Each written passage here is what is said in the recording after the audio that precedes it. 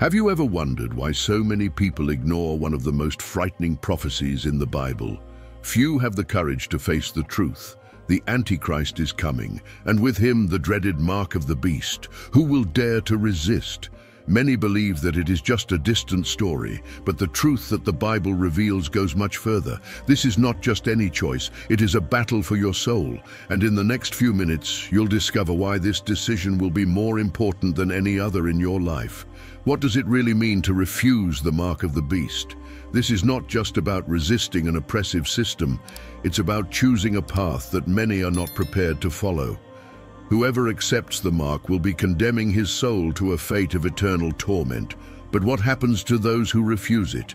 Many believe that resistance will be impossible. But what if I told you that there is something that few know about? A shocking revelation about what God has in store for those who remain faithful. The answer will surprise you. Most people have no idea what's about to happen. The signs are more evident than ever, but the world prefers to ignore them. The truth is, we're closer to that moment than you might think, and what you're going to learn today could literally save your life.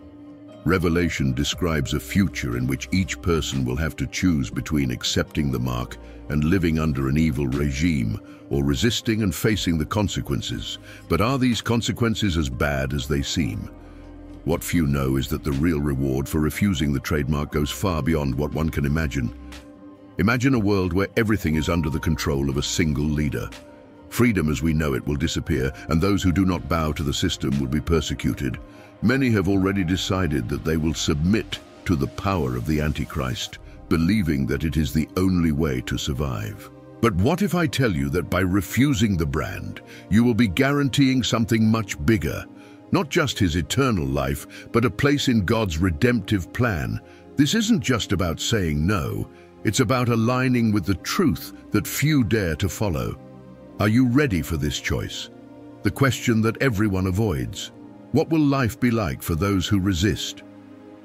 The Bible gives us a clear answer, but it is an answer that few are willing to accept.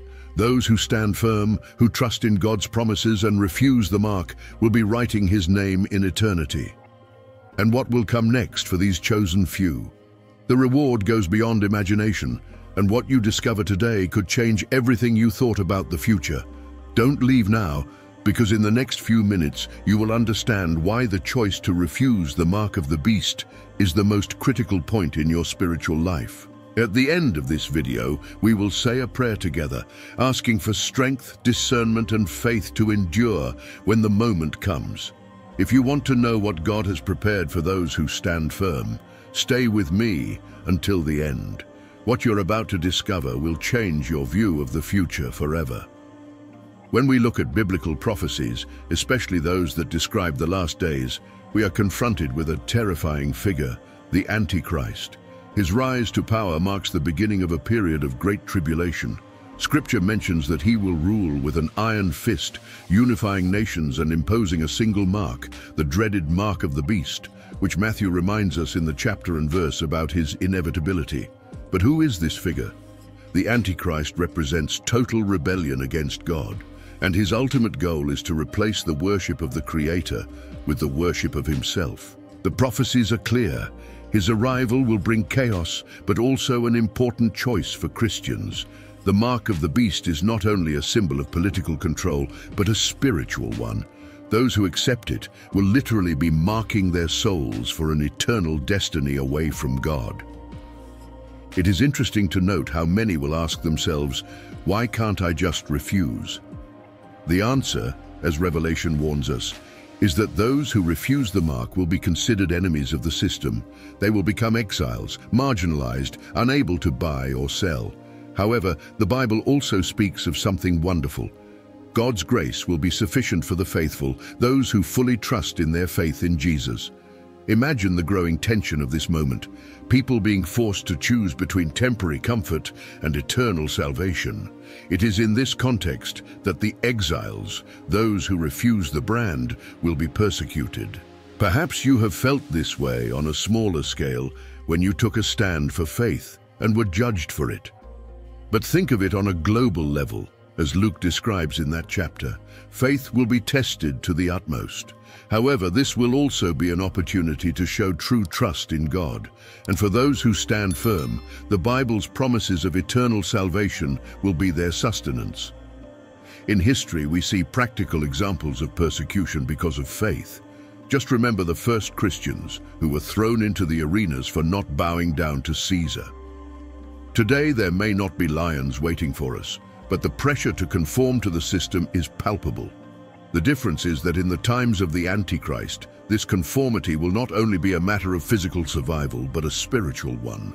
The world will be about to enter an era of darkness like never before. However, Jesus, as the Bible teaches us, continues to be the light, and the faithful will find in him the strength to resist. What many may not know is that this period of tribulation is not an end, but a prelude to something greater.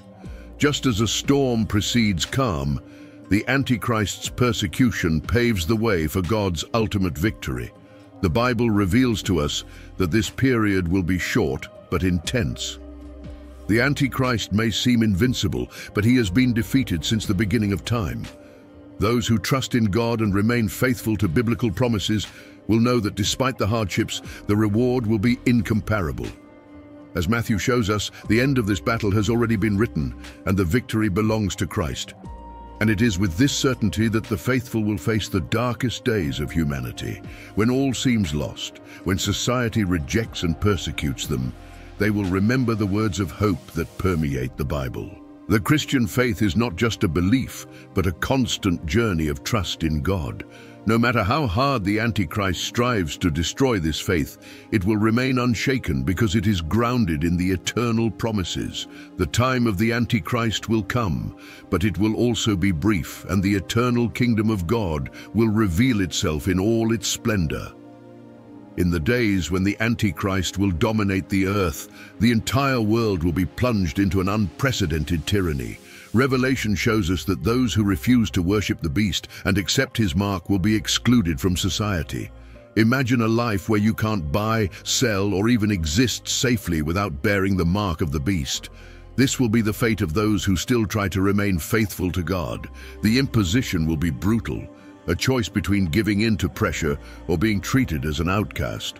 As Revelation 13:16-17 mentions, to all, small and great, rich and poor, free and slave, a mark was given on their right hand or forehead, and without it no one can participate in the economy or ensure their survival. These days will be times of psychological and physical terror. Under the rule of the Antichrist, those who refuse to accept the mark will be hunted down and punished. The promise of peace and prosperity that he will bring will be only a facade for the true spiritual slavery that he imposes. The Bible describes this time as an era of profound deception, in which the Antichrist will be worshipped as a god, and many will be seduced by his false miracles. Revelation 13:14 says that he will deceive those who dwell on the earth with the signs that he was permitted to perform. Control over mind and body will be absolute, and to accept the mark will mean submitting not only to tyrannical rule, but also to God's judgment. Accepting the mark of the beast, as described in Revelation, will not be a simple matter of survival, but a spiritual decision with eternal consequences. Those who accept it will be completely surrendering to the corrupt system that the Antichrist will create, a system based on worshiping him and denying God. There will be a false sense of security, where many will believe that by following the beast, they will be protected and immune to the chaos that takes over the world. However, Revelation 14:9-10 warns us that if anyone worships the beast and his image and receives the mark on his forehead or on his hand, he shall also drink of the wine of God's wrath, prepared without mixture in the cup of his wrath. Those who submit to this tyranny will find not salvation, but eternal punishment.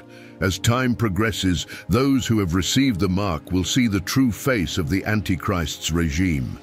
He will promise order and stability, but what he will deliver will be despair and destruction. The earth will begin to be beset by natural calamities, and chaos will ensue. Plagues will begin to ravage mankind, and as Revelation 16:2 reveals, Malignant and pernicious ulcers arose in men who bore the mark of the beast. The brand, which initially seemed like a blessing for survival, will soon prove to be an unbearable burden. Those who have accepted the mark will face indescribable pain and affliction with no hope of relief. With total dominion over humanity, the Antichrist will cause the world to move towards Armageddon. His influence will be so great that it will unite nations and armies in an ungodly alliance against God. Those who have followed the Antichrist will be led to believe that they are fighting for their freedom, when in fact they will be fighting for their own condemnation. The deception will be so profound that even the signs and wonders performed by the Antichrist will seduce the majority. However, Revelation makes it clear that this dominion is temporary, and that as invincible as it may seem, the end of the Antichrist is already determined. Their defeat is certain, and those who have accepted their mark will face God's wrath on the day of judgment. In these end times, oppression will be total, and mankind will be divided between those who have remained faithful to God and those who have surrendered to the Antichrist. It will be a period of intense trial where deceit and tyranny will dominate. But for those who trust in God's grace and do not bow to the beast system, there will be hope, even in the midst of persecution. Faith in Jesus will be the only light in the midst of darkness, and those who hold it will find salvation, while those who have accepted the mark will be given over to eternal destruction.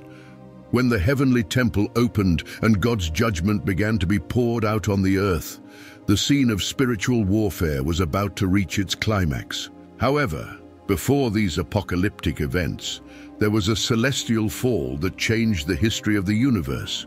The Bible reveals to us that Satan, one of the highest and most powerful angels, rebelled against God. With his cunning and persuasion, he managed to corrupt a third of the angels who lived in harmony with the Creator. Revelation 12:4 mentions that his tail dragged away the third part of the stars of heaven and cast them to the earth. These stars represent the angels who fell with him, and this betrayal brought chaos to the cosmos. Satan's persuasion is a force that should not be underestimated. He knew the Creator and lived in his presence, but moved by pride and desire to be worshipped, he deceived the angels who were at his side, leading them into rebellion. Imagine the scene: heavenly beings created to glorify and worship God, now seduced by lies and empty promises. The Bible makes it clear that Satan does not act randomly. He is the master of deception. Ezekiel 28:17 speaks of his fall. Your heart is lifted up because of your beauty. You have corrupted your wisdom because of your brightness. I have cast you to the ground. What started as a simple seed of pride grew into a cosmic rebellion.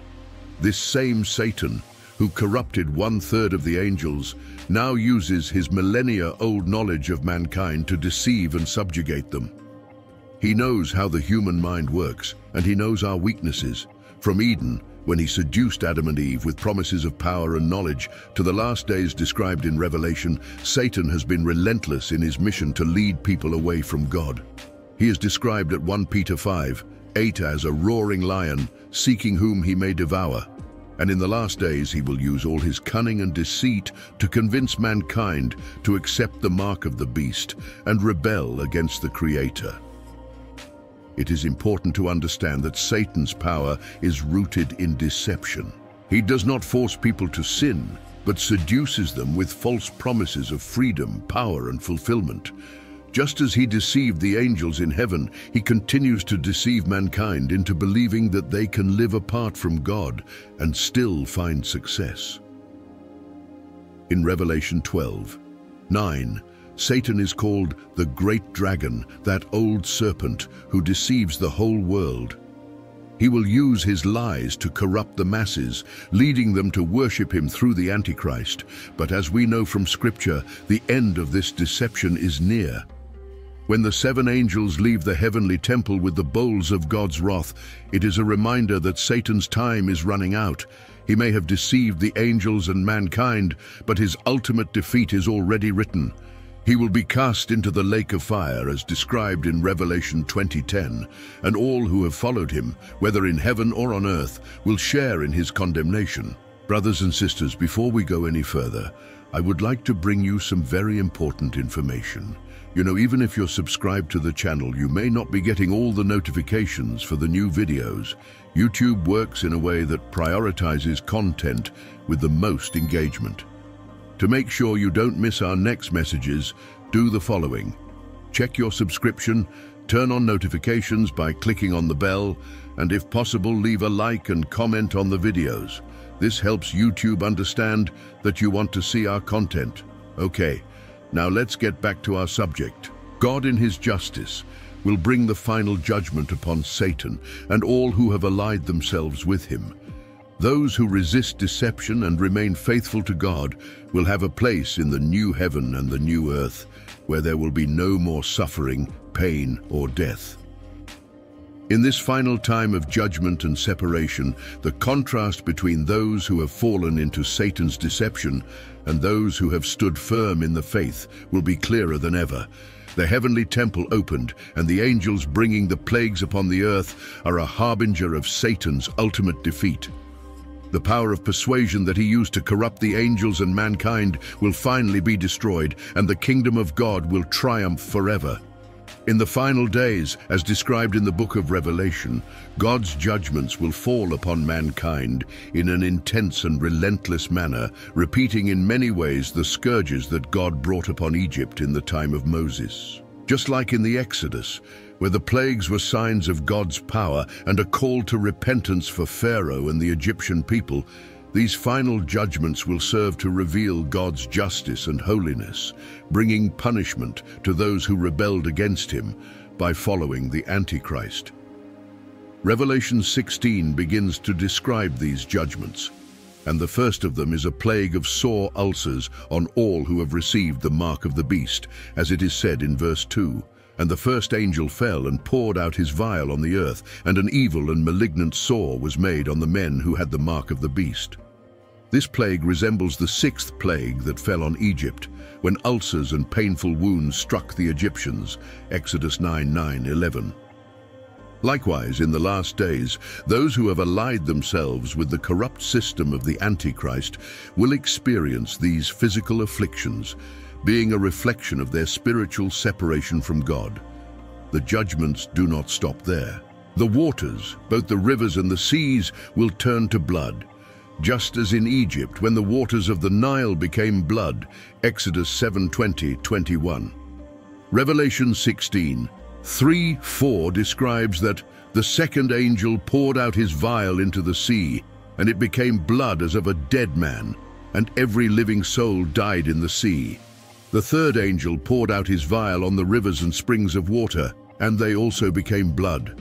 The turning of the waters into blood is a clear sign of the spiritual contamination of humanity. Just as in Egypt, where corrupt waters brought death and despair, in the last days, water, which symbolizes life, will become a symbol of judgment and condemnation. These judgments demonstrate that sin affects not only man, but also all creation, which groans and suffers the consequences of rebellion against God. Romans 8:22. Mankind will see the price of their idolatry and worship of the Antichrist. God's judgments, though terrible, are designed to reveal his justice and righteousness.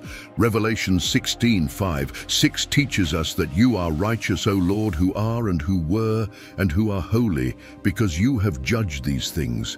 Because they shed the blood of the saints and prophets, you also gave them blood to drink, for of this they are deserving. Another judgment that reflects the scourges of Egypt is the plague of darkness. In Egypt, God brought darkness so thick that it could be felt, Exodus 10:21-23. In Revelation, the kingdom of the beast will be plunged into darkness, as described in Revelation 16:10-11. The fifth angel poured out his bowl on the throne of the beast, and his kingdom became dark, and they bit their tongues in pain. Darkness is a symbol of complete separation from God. Those who have worshipped the beast and rejected the light of Christ will experience deep physical and spiritual darkness. Even in the midst of so much pain, the followers of the Antichrist will harden their hearts, and like Pharaoh, will not repent. Human rebelliousness will be evident, for Revelation 16:11 tells us that they blasphemed the God of heaven because of their pains and their ulcers. and repented not of their works. The plagues that God brought upon Egypt were a sign of his power and sovereignty over all nations. In the last days, these global judgments reflect the same truth. God is sovereign over the entire world, and all who have opposed him will see the result of their rebellion. The sun, which has always been a source of life, will now burn with unbearable heat, as Revelation 16:8-9 describes. The fourth angel poured out his bowl upon the sun, and it was given to him to burn men with fire. This extreme heat brings out divine justice, and men, instead of turning to God, will choose to blaspheme his name, refusing to give him glory. These judgments demonstrate that God is just in all his actions. Just as he judged Egypt for the slavery and suffering he imposed on the people of Israel, he will judge the world for idolatry and sin. The judgments of Revelation are not only punishments, but also a call to repentance, even though many do not hear it. In the midst of this scenario of destruction, God's faithful will be protected, just as the people of Israel were protected in the plagues of Egypt. However, this protection does not mean the absence of suffering, but rather the assurance that in the end they will be vindicated and live in the new heaven and the new earth. The Battle of Armageddon is the time when all the forces of evil will unite to face God in a final and decisive confrontation. As described in Revelation 16:16, and they gathered them together to the place which in Hebrew is called Armageddon. This will be the scene of the last great conflict, where the armies of the world, seduced by the power of the Antichrist, will march to a war that is already decided. Armageddon symbolizes the gathering of the nations against God, but contrary to what these armies think, it will be the Lord himself who will defeat them. This will not be a battle between equals, but the full manifestation of God's power against the kingdom of darkness. Satan, the Antichrist, and the false prophet will have deceived the nations into rising up against heaven. They will perform signs and wonders to convince the kings of the earth that they can overcome the Creator. Revelation 16:13-14 speaks of unclean frog-like spirits that come out of the mouth of the dragon, the beast, and the false prophet, for they are the spirits of demons who work signs and go out to meet the kings of the earth. This deception will be profound and effective, and many nations will ally themselves with the Antichrist without knowing that they are marching to their own destruction. Satan, who has deceived 1/3 of the angels in heaven and mankind over the centuries, now leads his followers to final defeat. The armies will deploy in the valley of Megiddo, prepared for a battle they believe they can win, but God will intervene supernaturally. Revelation 19:11-16 describes the coming of Christ in glory, riding on a white horse, with the heavenly armies following him. And I saw heaven opened, and behold, a white horse. He who sat on him is called Faithful and True, and he judges and fights with righteousness. Christ, the King of Kings and Lord of Lords, will descend with power and great glory, bringing final judgment upon the rebellious nations. He will not need earthly weapons or armies. His word will be sufficient to defeat all enemies. For out of his mouth proceeds a sharp sword to smite the nations. Revelation 19:15. The victory will be quick and total. The Antichrist and the false prophet will be captured and thrown alive into the lake of fire. Revelation 19:20. And Satan will be bound for 1,000 years, as described in Revelation 20:1-3. All those who have risen up against God, who have accepted the mark of the beast and worshipped the Antichrist, will be destroyed on the battlefield. Scripture says that all the birds were filled with their flesh, Revelation 19:21, a vivid picture of God's judgment on the wicked. The war that seemed imminent will actually be a complete and guaranteed victory from the start, because God has never been challenged in his power. Armageddon represents Satan's last desperate attempt to resist God's plan. From the moment he rebelled in heaven, he has struggled to destroy God's creation, and Armageddon is the culmination of his efforts. However, just as he was defeated on the cross, he will be defeated again in a definitive way in this battle. God will fulfill his promises, and Satan's kingdom will be destroyed forever. This is the time when biblical prophecies are fully fulfilled and God's righteous judgment is established. After the defeat of Satan and his armies, the way will be prepared for the creation of a new heaven and a new earth, where righteousness will dwell forever. God will restore all things, and his people will live in eternal peace and harmony. Armageddon is not the end, but the beginning of glorious eternity for the faithful. The battle has been fought, the victory is Christ's, and the kingdom of God will be established forever, as Revelation 21:1 reveals to us.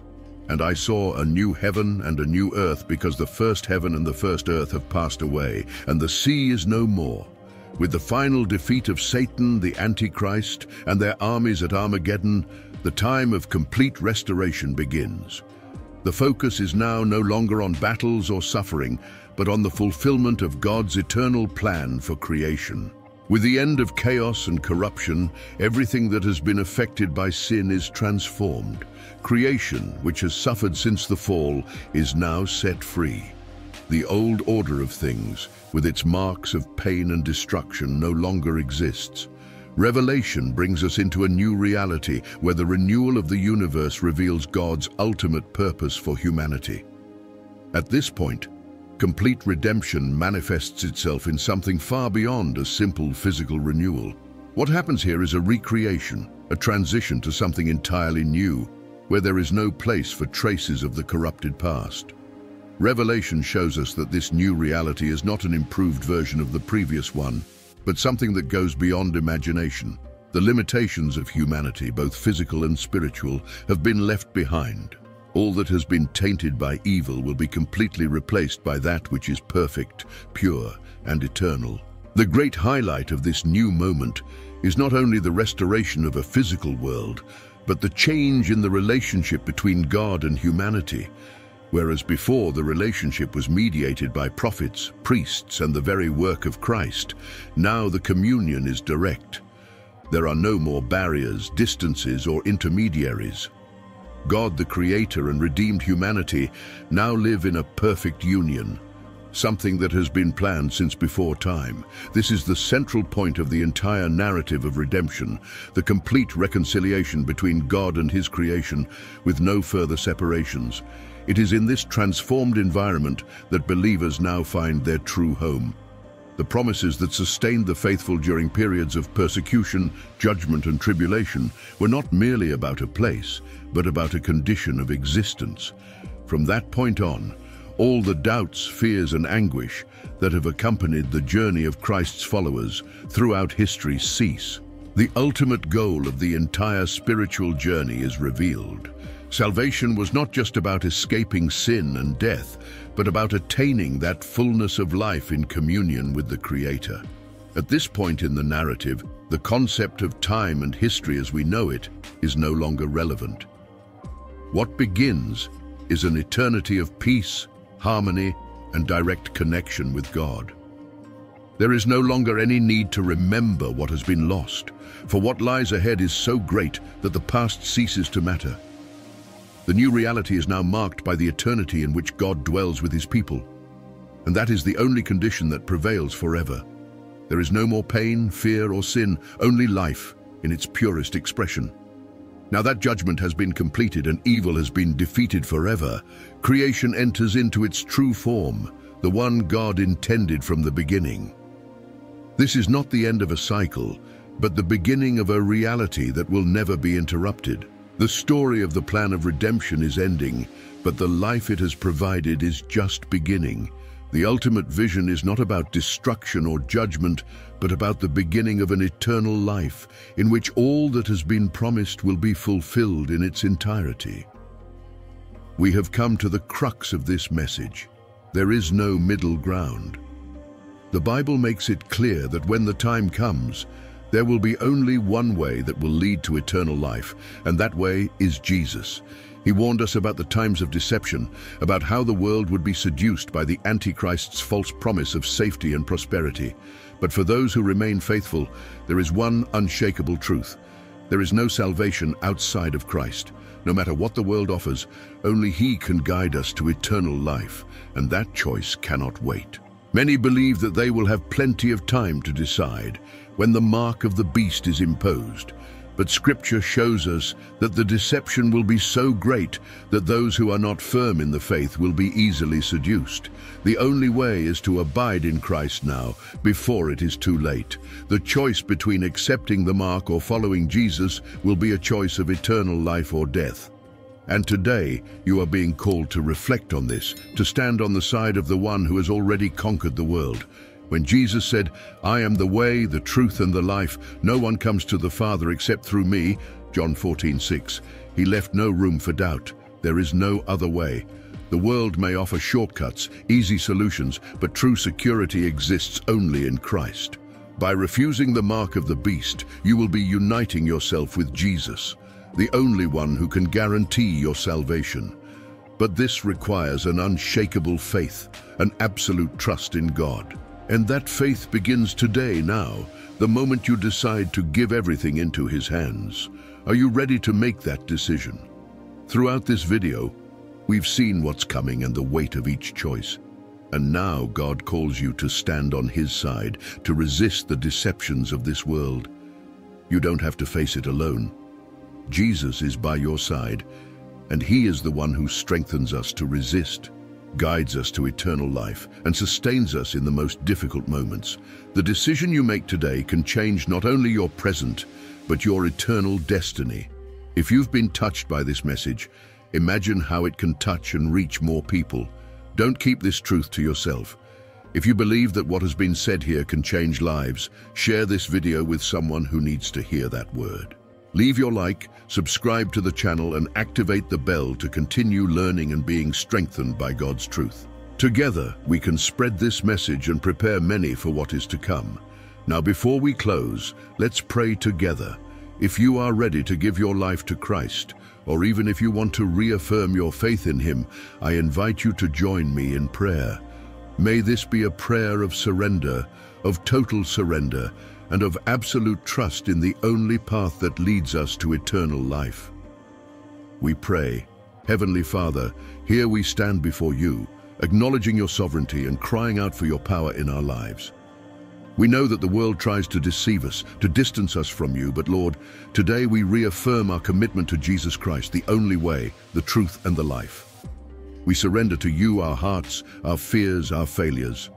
We know that without you we are weak, but in you we find strength, direction, and purpose. Holy Spirit, come upon us now. Flood our lives with your presence, and may our every step be guided by your wisdom. Lord, we ask that your fire descend upon us, purifying us and strengthening our faith. We do not want to be deceived by the ways of this world, but rather we want to walk in your truth, guided by the light of Christ. Father, in the midst of the battles, temptations, and challenges that lie ahead, give us courage, give us boldness to stand firm on the only path that leads to eternal life. Lord, strengthen our feet so that they do not waver. Put your word on our lips and in our hearts the burning desire to seek you every day. O Almighty God, we surrender completely to you. We reaffirm that Jesus is our Savior, our Lord, and there is none other besides Him. May your Spirit envelop us, protect us, and guide us through every decision, through every choice, giving us discernment to resist the deceptions of the enemy. Father, we want to live according to your purpose, fulfill your calling, and be light in the midst of darkness. Lift us up, Lord, as a strong people, prepared for the times to come, trusting that in you we are more than conquerors. In the name of Jesus, the only one who has conquered death, the only one who guarantees us salvation, we pray and thank you, because we know that you are faithful to fulfill each of your promises. Amen and amen. God bless you all. See you in the next videos. As we close another chapter together, I know some questions might still echo in your mind. You may be wondering how to navigate the complexities of spiritual life and unlock a path of abundance and blessings. The journey is challenging, but you don't have to walk it alone. In the comments, you'll find a powerful key to this door many seek to open. The ebook, Discover Prosperity with God, the ultimate guide to overcoming spiritual challenges and living a life of abundance. This is not just any book. It is the fruit of years of research, experience, and profound revelations now within your reach. Imagine overcoming the barriers that prevent your spiritual and financial growth. Think of the comfort and security of living a life aligned with the promises of prosperity meant for you. This ebook is more than words on a page. It's a map to the treasure you deserve. Join the many who are already on a path illuminated by faith and knowledge. The power to transform your life is just a click away. Check it out now in the comments and start your journey to a life of fulfillment and prosperity. Remember, prosperity with God is not just a distant dream. It's a promise waiting to be fulfilled. With this guide, you're one step closer to making it a reality. Your success story begins today.